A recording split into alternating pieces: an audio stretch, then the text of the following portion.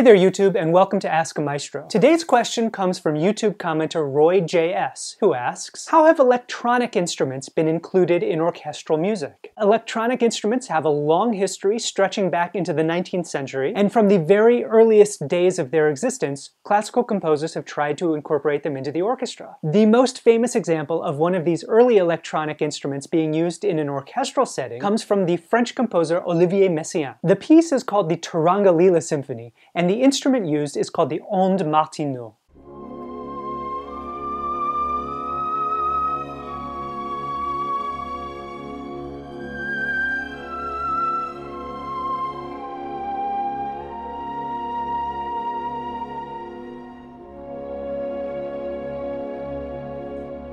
Maurice Martenot experimented with this instrument during the 1920s and finally patented it in 1928. You see, it's a real musical instrument without string or wind.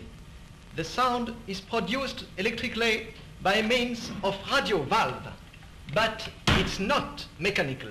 Here is a trumpet and echo.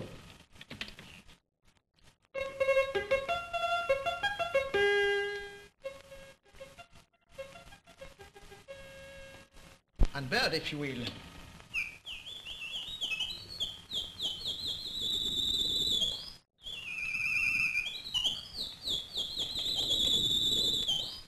It's no wonder that an instrument that could so convincingly replicate the sound of bird call would fascinate the composer Olivier Messiaen. He himself was an amateur ornithologist, and he spent long amounts of time transcribing birdsong, and almost all of his music includes some of this birdsong in some fashion or another. Now, another one of these early electronic instruments that sounds a lot like the Ondes Martenot, but is controlled in a completely different manner, is the Theremin. This instrument was also developed during the 1920s by a Russian inventor named Leon Theremins.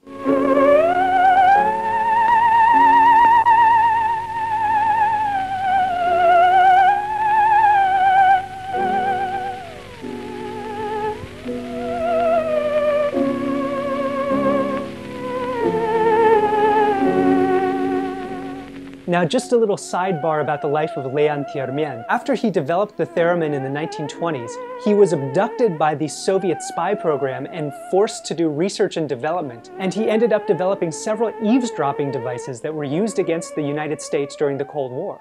The first piece written for theremin and orchestra was Joseph Schillinger's Airphonic Suite. Schillinger is not a composer that most of us have heard of, but he has a pretty important place in the history of music since he was one of George Gershwin's principal teachers. And so this Airphonic Suite has a sort of Hollywood Broadway sound to it.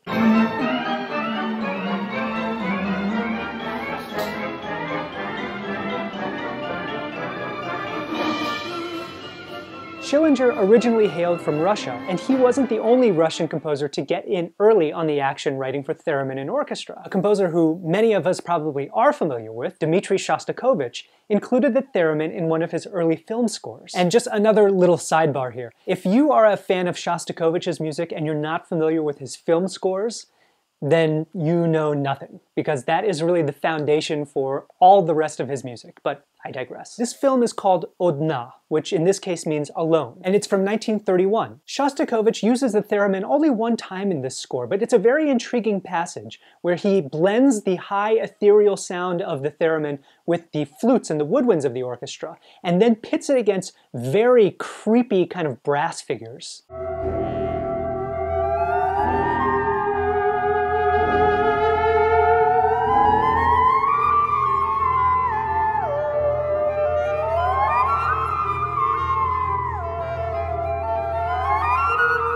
Now, the theremin never really gained a foothold in the orchestra, but there are some composers who still use it today. Most notably, I think, is the Turkish composer Fazil Say, who used the theremin in his second symphony called Mesopotamia. In this symphony, Say has described the use of the theremin as representing an angel looking over Mesopotamia, and he sort of pits it against the much earthier sounds of the two other solo instruments, the bass flute and the bass recorder.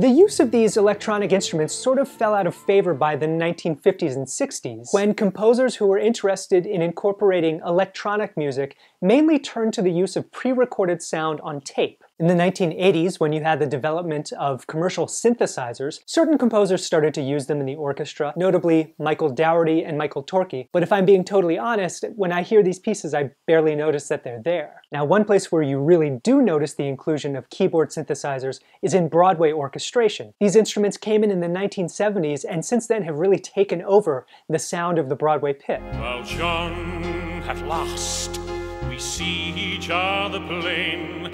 Monsieur le Maire, you'll wear a different chain. And of course, people have tried to write for electric guitar and orchestra. There are some concertos. Most of them, I would say, are pretty unfortunate.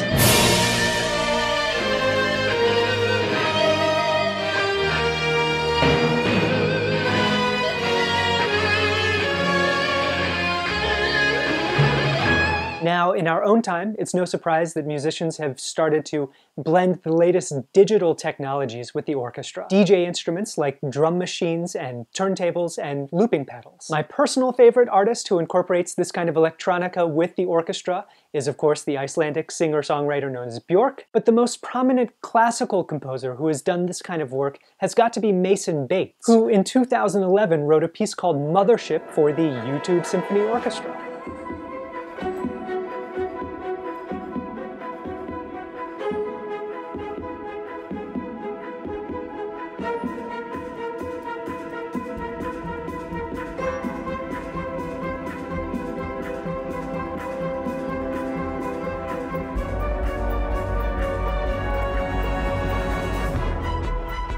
The final thing that I have to say on this subject is that these days, basically every orchestra, in America at least, regularly incorporates electronic instruments into their concert presentations. Almost every orchestra has a Pops series. And when an orchestra plays Pops music, there will be synthesizers, electric guitars, electric basses, and in fact the entire orchestra will be mic'd and electronically amplified. So that is our brief history of the inclusion of electronic music in the world of orchestral music. Thank you so much to Roy JS for asking this question. The rest of you, please leave your questions in the comments. Feel free to like this video and subscribe to the channel. Until next time, go play an instrument or sing a song. And until then, goodbye everyone.